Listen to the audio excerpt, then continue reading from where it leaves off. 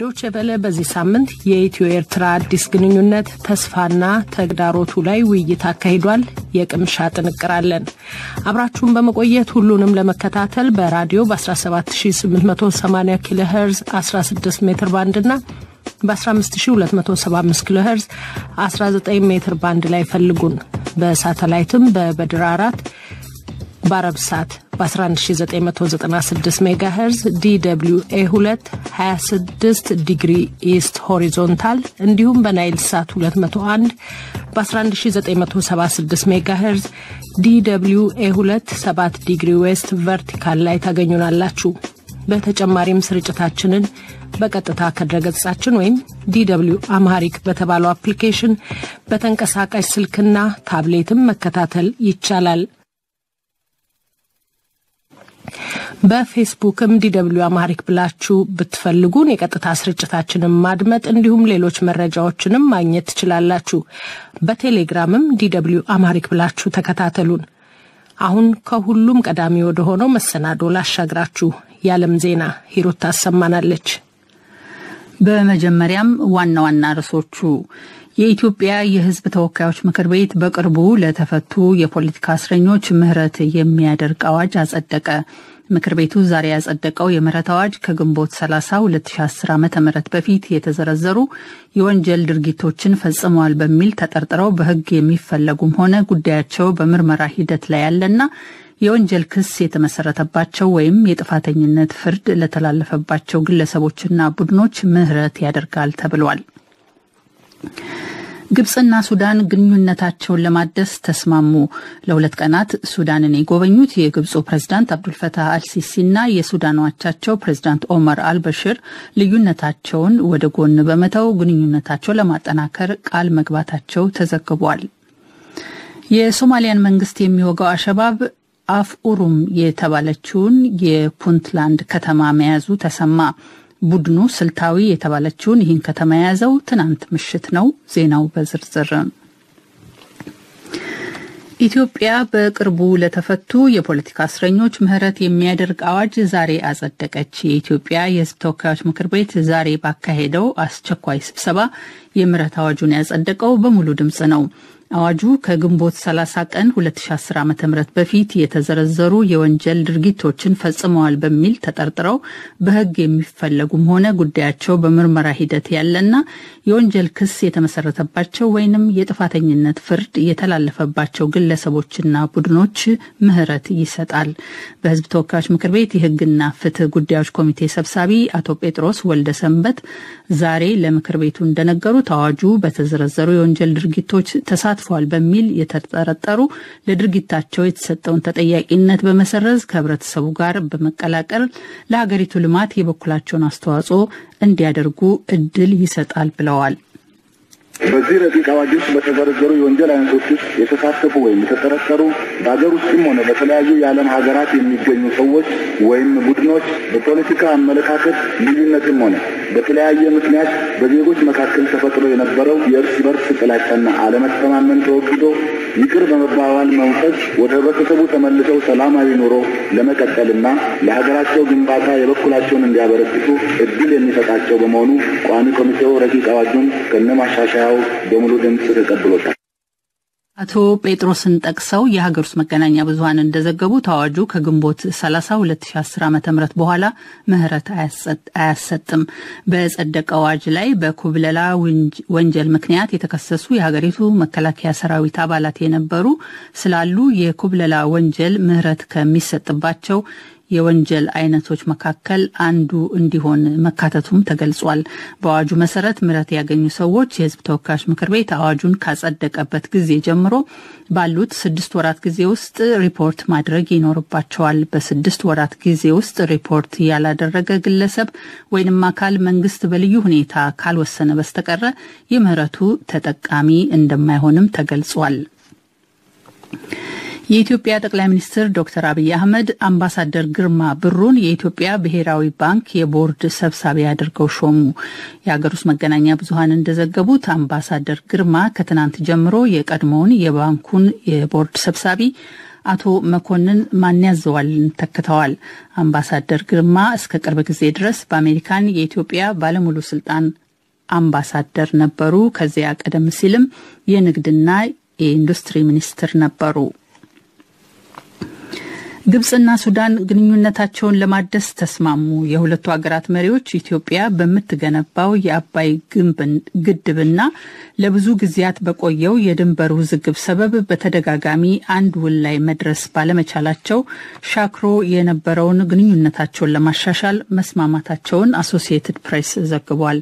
የግብፁ ፕሬዝዳንት አብዱል ፈታህ አልሲሲ በሱዳን ባደረጉት የሁለት ቀናት ጉብኝት ከሱዳኑ ፕሬዝዳንት ኦመር አልበሽር እና ከሌሎች የሱዳን መንግስት ከፍተኛ ባለስልጣናት ጋር ተወያይተዋል። በውይይቱም ሁለቱ መሪዎች ልዩነቶቻቸውን ወደ ጎን በመተው ግንኙነታቸውን ለማጠናከር ቃል መግባታቸው ተዘግቧል።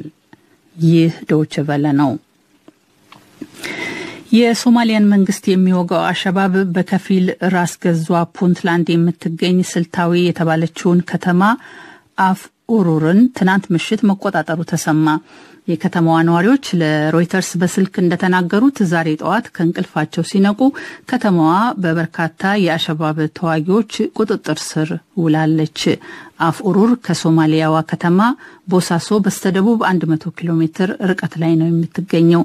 የከተማዋን መያዝ ከነዋሪዎቿ በተጨማሪ የፑንትላንድ ወታደራዊ ባለስልጣናትና አሸባብም አረጋግጠዋል። አፍ ኡሩር የምትገኝበት አካባቢ ስልታዊ ጠቀሜታ ከፍተኛ ነው ተብሏል። ከተማይቱ ጋሮዌ ቦሳሶንና ሞቃዲሾን የሚያገናኘው ዋና መንገድ አቅራቢያ ነው የምትገኘው። ባለፉት ዓመታት የፑንትላንድ ኃይሎችና አሸባብ በዚች ከተማ በተለያዩ ጊዜያት ውጊያ አካሂደዋል። የፑንትላንድ ወታደራዊ መኮንን መሐመድ አብዲ ከተማዋን መልሰን በእጃችን እናስገባታለን ብለዋል። የፈረንሳዩ ፕሬዝዳንት ኢማኑኤል ማክሮ አንድ ጠባቂያቸውን ከስራ አባረሩ። ከኤሊዜ ቤተመንግስት የወጣው መግለጫ ባለፈው ግንቦት ፓሪስ ውስጥ በተካሄደ የተቃውሞ ሰልፍ ላይ አንድ ወጣት ሲደበድቡ በሚያሳየው ቪዲዮ ምክንያት የማክሮን ጠባቂ አሌክሳንድር ቤናላ ከስራቸው እንደሚባረሩ አስታውቋል። ቤናላ ስማቸው እንዳይጠፋ ሰው ሲደበድቡ የሚያሳየውን ይህንኑ ቪዲዮ ህገወጥ በተባለ መንገድ በእጃቸው በማስገባትም ተጠርጥረዋል። ጉዳዩን ሲያጣራ ለነበረው አካል ቅርበት ያለው ምንጭ እንዳለው ሁለት ከፍተኛ ኃላፊዎችን ጨምሮ 3 የፖሊስ መኮንኖች ቪዲዮውን ለቦኔላ በመስጠት ተጠርጥረው ከስራ ታግደዋል። ውዝግቡ የተቀሰቀሰው ለሞንድ የተባለው የፈረንሳይ ጋዜጣ ቤናላ የፖሊስ ጥሩር ራሳቸው ላይ አድርገው በሜይዴይ በተካሄደ የተቃውሞ ሰልፍ ላይ አንድ ሰልፈኛ ሲደበድቡ የሚያሳይ ቪዲዮ በዚህ ሳምንት በድረገጹ ካወጣ በኋላ ነበረ። ለሞንድ ባወጣው ሌላ ሁለተኛ ቪዲዮ በፖሊስነት ሰርተው የማያውቁት ቤናላ መሬት ላይ ከወደቀች አንዲት ወጣት ሴት ጋር በኃይል ሲታገሉ የሚያሳይ ቪዲዮም አቅርቧል። ሉቤክ በተባለችው በሰሜን ጀርመኗ ከተማ ውስጥ ዛሬ አንድ ማንነቱ ያልተገለጸ ሰው በስለት በፈጸመው ጥቃት ቢያንስ 14 ሰዎች ቆሰሉ። ከመካከላቸው 2 በጽኑ ቆስለዋል ተብሏል። ፖሊስ እንዳለው በጥቃቱ የሞተ ሰው ግን የለም። ግለሰቡ ጥቃቱን ያደረሰው በመንገደኞች በተሞላ አውቶቡስ ውስጥ መሆኑን ሉቤክ ናህሪሽተን የተባለው የአካባቢው ጋዜጣ ዘግቧል። አውቶቡሱ ሉቤክ ከተማ አጠገብ ወደሚገኘው ትራቨሙንደ ወደ ተባለው ታዋቂ የባህር ዳርቻ በማምራት ላይ ነበረ። በ30ዎቹ የእድሜ ክልል ውስጥ እንደሚገኝ የተገለጸው ተጠርጣሪው መታሰሩም ተነግሯል። ግለሰቡ ጥቃት ካደረሰባቸው መካከል ለአንዲት አዛውንት የተቀመጠበትን ቦታ ሲለቅ በስለት የተወጋ ሰው ይገኝበታል። በአሁኑ ጊዜ በከተማይቱ በርካታ ፖሊስ መሰማራቱንና ምርመራም እየተካሄደ መሆኑን ፖሊስ አስታውቋል። ይህ ዶይቼ ቬለ ነው። ከዶይቼ ቬለ ዜናውን ለማብቃት ነው ዋና ዋና ርዕሶቹን በድጋሚ የኢትዮጵያ የሕዝብ ተወካዮች ምክር ቤት በቅርቡ ለተፈቱ የፖለቲካ እስረኞች ምህረት የሚያደርግ አዋጅ አጸደቀ። ግብጽና ሱዳን ግንኙነታቸውን ለማደስ ተስማሙ። የሶማሊያን መንግስት የሚወጋው አሸባብ አፍ ኡሩም የተባለችውን የፑንትላንድ ከተማ መያዙ ተሰማ። ዜናው በዚሁ አበቃ።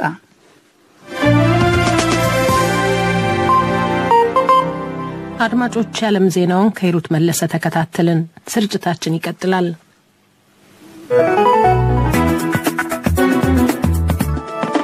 የዜና መጽሔት ዛሬ በአስቸኳይ የተካሄደው የምክር ቤት ስብሰባ የሰማያዊ ፓርቲ መግለጫ፣ የኢትዮጵያ ለውጥ በጀርመን መንግስት እይታ እንዲሁም የዲያስፖራ ትረስት ፈንድን የሚያስቃኙ ዘገባዎች አሉን። ከምክር ቤቱ እንጀምር። የተወካዮች ምክር ቤት በዛሬው ዕለት አስቸኳይ ስብሰባ አካሄደ።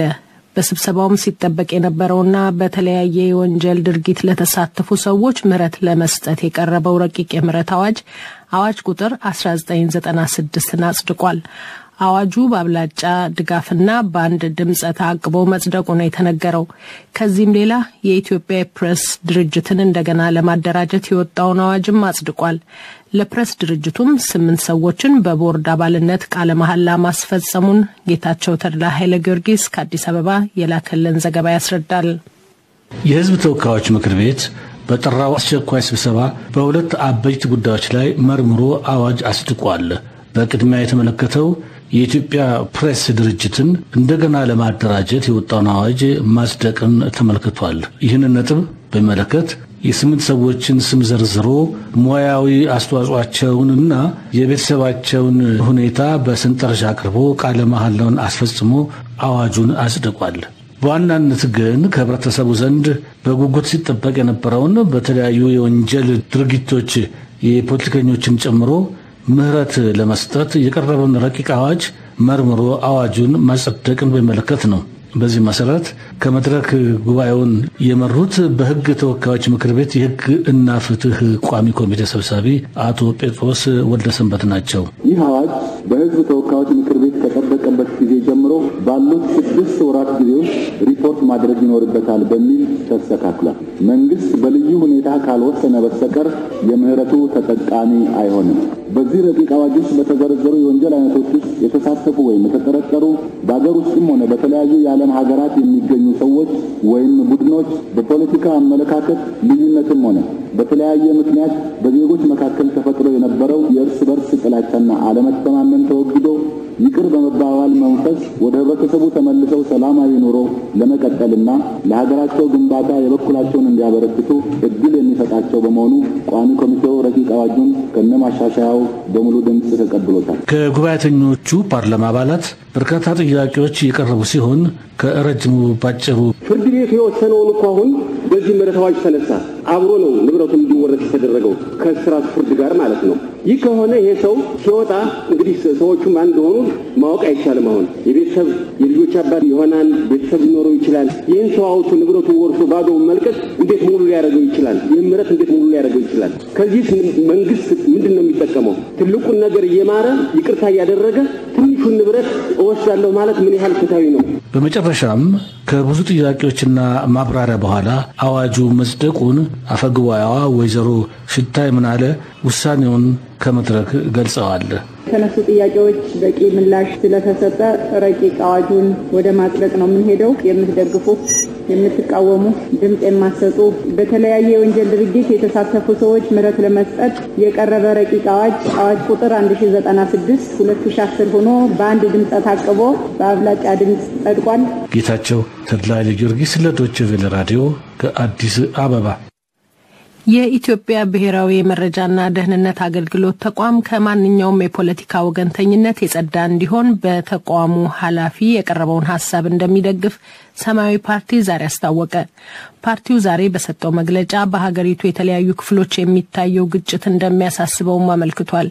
ዮሐንስ ገብረ እግዚአብሔር አጭር ዘገባ ልኮልናል።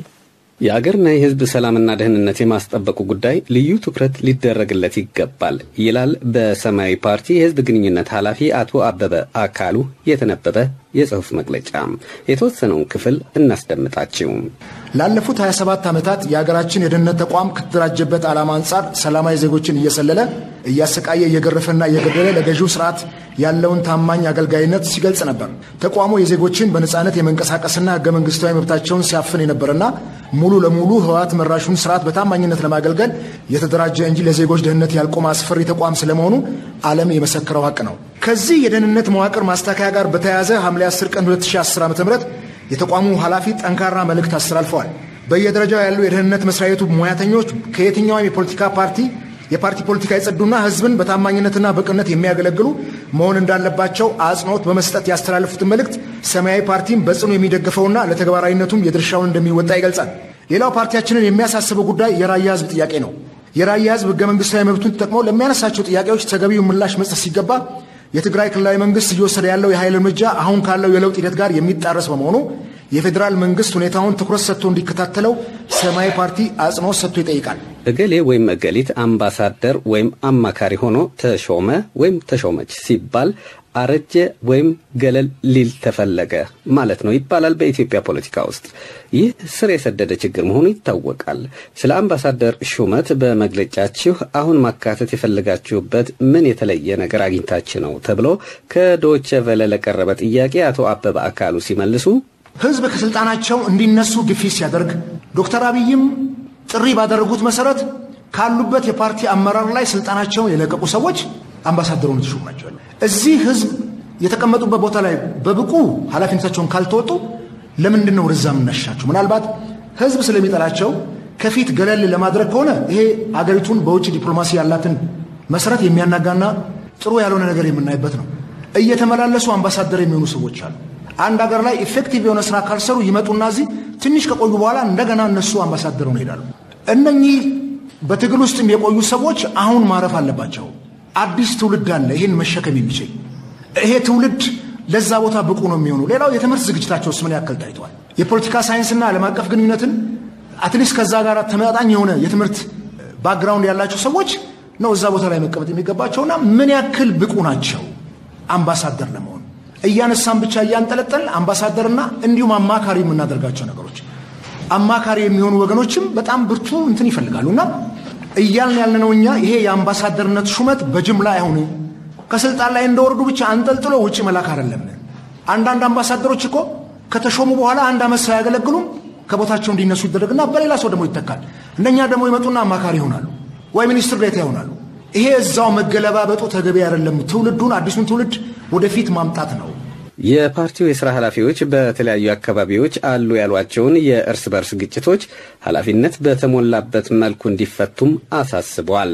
ለዶቼ ቬለ ራዲዮ ለተጠናቀረው ዘገባ ዮሐንስ ገብረ እግዚአብሔር ነኝ ከአዲስ አበባም። የኢትዮጵያ ጠቅላይ ሚኒስትር ዶክተር አብይ አህመድ በኢትዮጵያ አስገራሚና ፈጣን ለውጦችን እውን አድርገዋል። ይህን መነሻ በማድረግ የጀርመን መንግስት ስልታዊ ጠቃሚ አጋር ከሆነችው ከኢትዮጵያ ጋር በቅርብ ትብብር ለመስራት አቅዷል። የዶቼ ቬለው ዳንኤል ፔልስ ያዘጋጀውን ዘገባ ሂሩት መለሰ አጠናቅረዋለች። አዜብ ታደሰ እንደሚከተለው ታቀርበዋለች። ለጀርመን ውጭ ጉዳይ ሚኒስትር በኢትዮጵያ የታየው ለውጥ በጣም ጥሩ ነው። ውጭ ጉዳይ ሚኒስትር ሃይኮ ማስ ባለፈው ግንቦት ኢትዮጵያን ሲጎበኙ ከጠቅላይ ሚኒስትር አብይ አህመድ ጋር መነጋገር ፈልገው ነበር። የጀርመን መንግስት በዚህ አጋጣሚ በኢትዮጵያ ለተወሰደው ለአዲሱ ተስፋ ሰጪ እርምጃ በይፋ ድጋፉን ማሳየት ይችል ነበር። ሆኖም በወቅቱ ጠቅላይ ሚኒስትር አብይ በውጭ ሀገር ጉብኝት ላይ ስለነበሩ ማስ ከርሳቸው ጋር አልተገናኙም። ያኔ ጠቅላይ ሚኒስትሩ ስልጣን ከያዙ ልክ አንድ ወራቸው ቢሆንም በዚህ ጊዜ ውስጥ ብዙ ለውጦች ተካሂደው ነበር። የተናገሯቸውን በፍጥነት ተግባራዊ አድርገዋል። ይህም ሀገሪቱን በቅርብ የሚያውቁትን አስገርሟል። አስቸኳይ ጊዜ አዋጁ ተነሳ፣ የፖለቲካ እስረኞች ተፈቱ፣ ለአመታት በጠላትነት ትታይ ከነበረችው ከኤርትራ ጋር የሰላም ስምምነት ላይ ደረሱ። ጉንተር ኖክ የጀርመን መራሒተ መንግስት የአንጌላ ሜርክል የአፍሪካ ጉዳዮች ተጠሪ ናቸው። ለዶቼ ቬለ በሰጡት ቃለ ምልልስ ለውጡን አድንቀዋል። አዲሱ የኢትዮጵያ ጠቅላይ ሚኒስትር ሁሉንም ያስገረሙና እያከታተሉም በጎ እርምጃዎችን የወሰዱ ሰው ናቸው። በእኔ እምነት የጀርመን የልማት ተራድኦ ሚኒስቴርና የጀርመን መንግስት ሁላችንም በኢትዮጵያ ሁኔታዎች ሁሉ ወደ በጎ እየተቀየሩ መሆናቸው አስደስቶናል። የጀርመን መንግስት ስለ ኢትዮጵያ አሁንም ይፋ መግለጫ ከመስጠት ይቆጠባል። ከጥቂት ቀናት በፊት የጀርመን የውጭ ጉዳይ ሚኒስትር ባወጣው አጭር መግለጫ ኢትዮጵያ ከኤርትራ ጋር ስምምነት ላይ መድረሷን ተስፋ ሰጪ ብሎታል። በ10 ሺዎች የሚቆጠሩ ሰዎችን ህይወት ያጠፋውና በመቶ ሺዎች የሚቆጠሩ ሰዎችን ያሰደደው ግጭት አሁን በዘላቂነት ሊፈታ ይችላል ባይ ነው። ዶክተር አብይ በመጀመሪያዎቹ የስልጣን ጊዜያት በመንግስታቸው ውስጥ ጎልተው መውጣታቸው አስቀድሞ ግልጽ አልነበረም። ጠቅላይ ሚኒስትሩ በራሳቸው ፓርቲ በኢህአዴግ ውስጥ ሳይቀር ጠንካራ